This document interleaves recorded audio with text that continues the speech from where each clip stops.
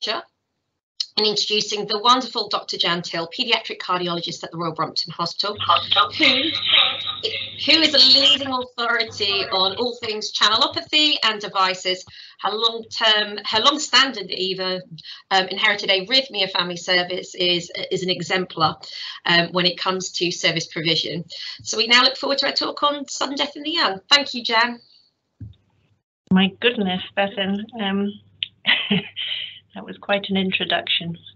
Right, let me share. Please shout if you can't see these. So thank you very much, everyone, and thank you for asking me to talk this afternoon. I'm going to talk on the subject of sudden death in the young. And of course, I'm going to focus on sudden cardiac death. And the definition of sudden cardiac death is death as a result of an underlying cardiac disease occurring within an hour of the onset of symptoms, or an unwitnessed death where the decedent was well 12 to 24 hours before, because many of these deaths are unwitnessed. And you need to exclude the other conditions that can look a bit like a sudden cardiac death, pulmonary embolus, cerebral pathology, etc. And the toxicology, of course, needs to be negative. This happens only too often, and the incidence has been estimated to be between 1.3 and up to 8.5, although I think that's a little high, per 100,000 persons per year. So, persons. A significant proportion may be precipitated by underlying inherited cardiac conditions, and that is where we need to focus our attention. Sadly, sudden death may be the first manifestation of disease in the decedent and or the family, so it is a terribly shocking event. When we talk about sudden cardiac death in the young, we've defined it usually as less than 35 years of age, but of course these conditions, as Antonis just explained, can manifest at any time and go on manifesting into older age groups. It's just that if you look at sudden death over 35, you get an increasing proportion of ischemic heart disease. So quite a lot of studies are restricted to less than 35. And we usually consider SIDS, sudden infant death syndrome, separately, although we do now know that up to 10% of SIDS may result from genes determined by channelopathies. So sudden cardiac death in the young, it's a tragic, unexpected loss of someone young, and it has far-reaching effects in the family, in friends, and in the whole community, and leaves an enormous practical and psychosocial problems in its wake.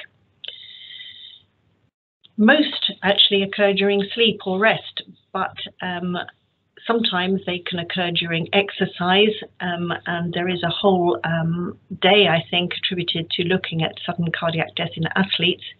And when it does happen during a sporting event, it may cause even greater repercussions, particularly if it's a high-profile player. And many of you will recognize this picture and remember the scenes that played out in the group matches of the Euros last year, when Christian Eriksen fell on the pitch and needed resuscitation. Happily, he was resuscitated, and this wasn't a sudden death, but many athletes and footballers before him have not been able to be saved. And the real importance here is that this is often caused by potentially inheritable conditions, and so it may not just be one death or one cardiac arrest in a family, and that is why we focus our attention here and try and work out why the cause of death. So, I mean, just imagine being in this family, and I've changed it slightly, but it's very typical of a family we might care for. This young man here, cardiac arrest, age 28 years, his family resuscitated him and he made it through. But very, very sadly, the next year, his brother, aged 27 years, also had a cardiac arrest and was not resuscitated.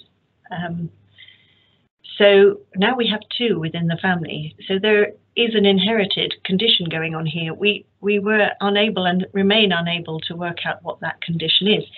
So can you imagine what it feels like for other brothers and sisters in this family approaching the age of 26, 27? It's a very frightening thing.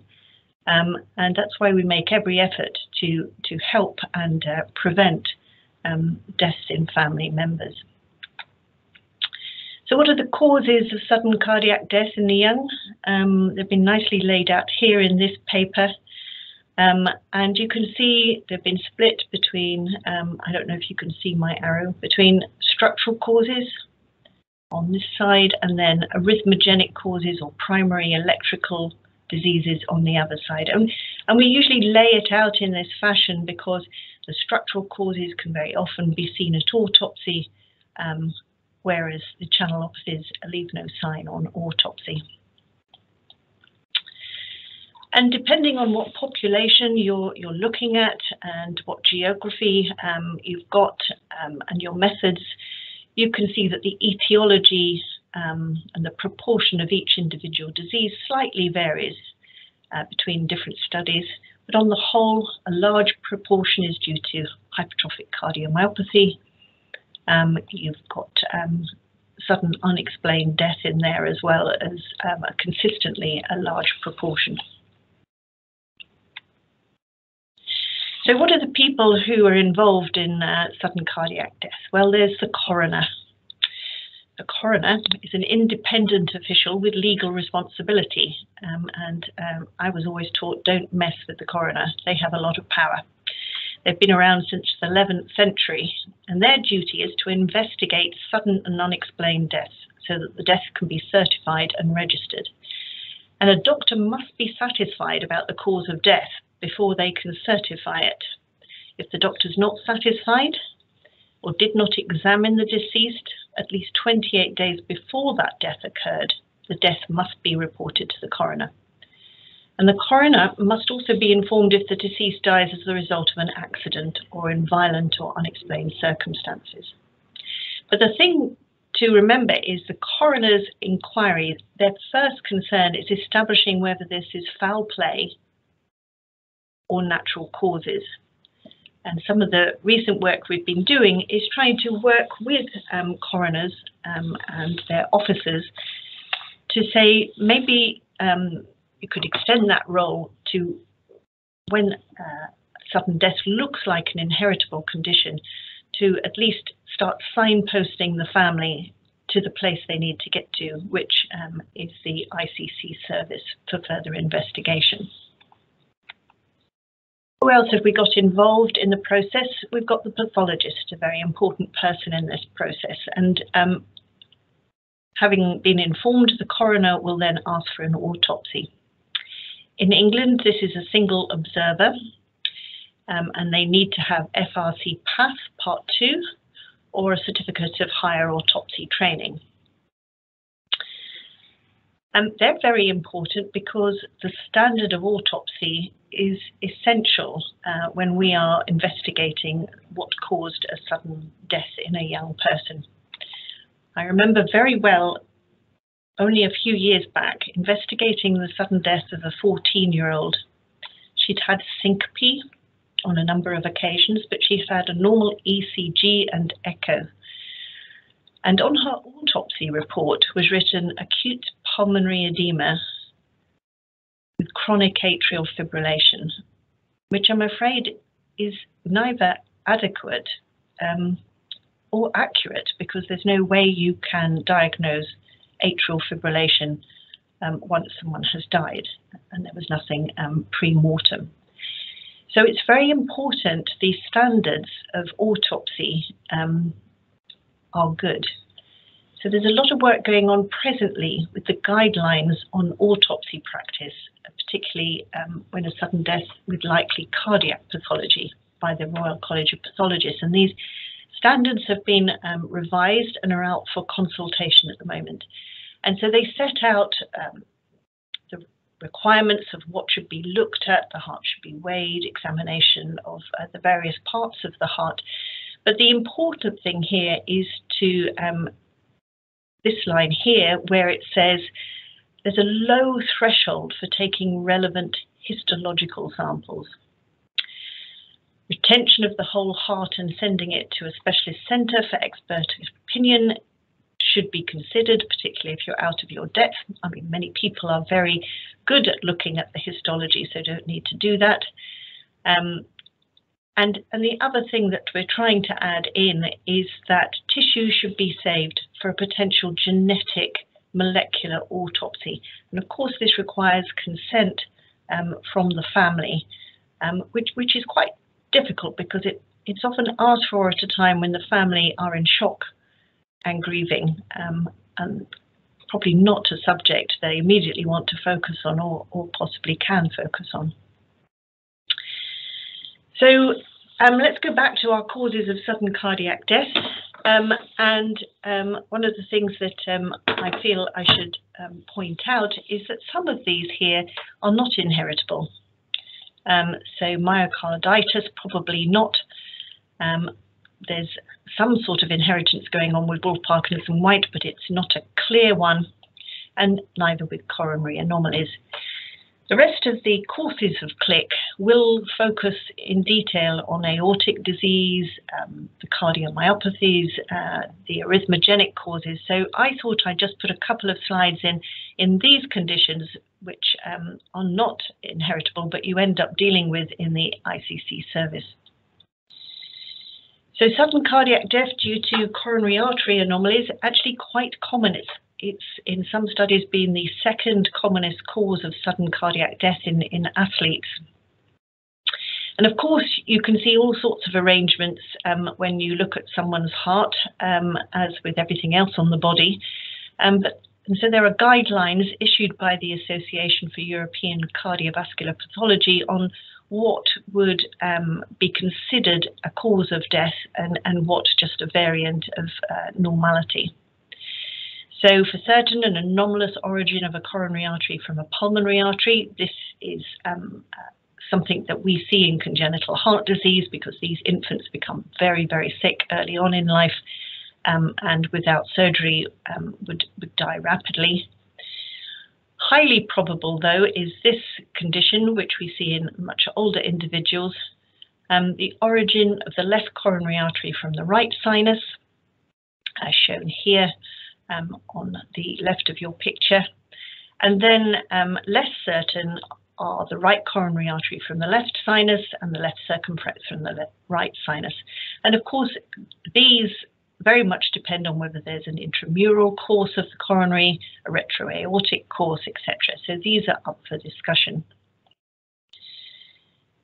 The other thing that's in that table is Wolff-Parkinson-White. And of course, Wolff-Parkinson-White really should be a structural problem that you could see, but very few autopsies really involve the very detailed histological work that you would need to find a pathway, unless someone has alerted them previously to a suspicion of this, such as the patient had had palpitations or had an ECG showing pre-excitation. This is pre-excitation in a 15-year-old, and of course this is pre-excited atrial fibrillation, which is the condition we believe then causes them to collapse and can disintegrate to VF and cause a sudden death. Very happily, this 15-year-old was resuscitated in time and we could ablate his pathway. This is a study by Susan Everidge from the US. She looked at a whole number of children and she found 96 who'd experienced life-threatening events, and aged matched them with 816 children who had had Wolff-Parkinson-White but hadn't experienced a life-threatening event. It took some while with a whole number of centres contributing. And she looked at the various risk markers that we regularly measure in the cath lab to see if they were any good at risk stratification, and telling us who we should be ablating and who we could leave alone. And really, they weren't very good. And very frighteningly, the mean age of life-threatening event was 14 plus or minus 4 years. And by life-threatening, it was pre-excited AF, aborted, sudden death, and 6% did die suddenly. So VF can occur in asymptomatic Wolff Parkinson White, and scarily was the sentinel event in 65%. So this is really driving our EP practice in children. So you have a sudden death, and what do you need to do in your ICC service? Really need to get as much information as possible about the victim, about the person who has died. This can be difficult, and you know, turns you into a bit of a Sherlock Holmes. You have to seek out the pre-morbid medical history. Did they have an ECG? What investigations had they had, if any? A 3-generation family history, all important, and sometimes quite difficult to attain on the first go. So that's a work in progress usually. And what they were actually doing at the time of death. And of course, for families, this can be extremely painful. Meanwhile, you're chasing up the autopsy report, considering a specialist cardiac autopsy if that hasn't been done, making sure consent and understanding is there to save tissue for a molecular autopsy, and hopefully activating that. And this sort of investigation, I think, is best done in a multidisciplinary ICC service, because it pulls in and requires all sorts of professionals who can help this family in this situation. And you're really going to target the first-degree relatives, anyone with symptoms, understandably very anxious, and of course obligate carriers.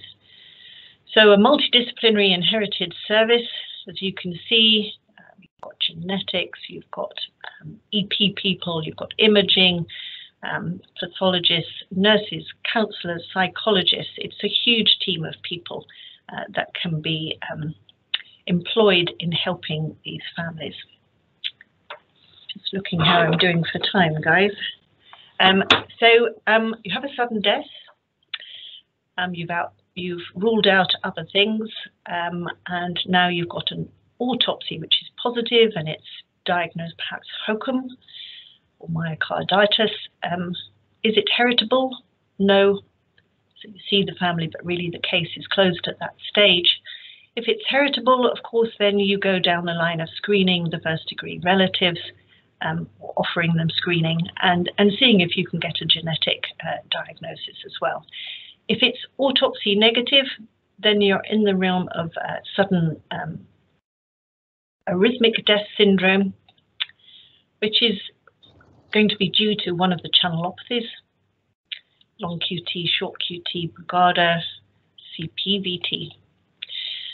And in these situations, the molecular autopsy becomes all important. You can screen the other family members, but you also really want to see if you can get genetic studies from the deceased DNA. And it's important for identifying further affected family members. Depends on tissue being saved and getting this to the genetic lab in a good timing, but it also depends on consent and the family being approached for appropriate consent. And then the accuracy, it depends upon appropriate classification of genetic variants, and that is coming with increasing understanding. So this was a study we did based out of St. George's, and we looked at the yield of genetic testing of people who had died of sudden unexplained cardiac death, SADS, 302 cases, next generation sequencing using a panel of 77 primary electrical and cardiomyopathy genes, actually, because we did find some cardiomyopathy genes even though the autopsy was negative. And we found a clinically actionable pathogenic or likely pathogenic variant in 13%. And if you added that in with clinical evaluation of surviving families where we mainly find CPVT, Brugada and long QT, you find a diagnosis in up to 39%. So strategies for tackling sudden cardiac death in the young are a bit wider. We really need to look at improved recognition of these diseases. We can still do better risk stratification, very difficult thing to do, as Antonis said, looking into the future. Implementation of screening, and I think Nabil is going to talk about that next. Improved resuscitation from out-of-hospital cardiac arrest. There's been huge work, particularly with the Football Association, but in all venues now, making increased accessibility to public defibrillators and educational programs, which have been fantastic in raising awareness.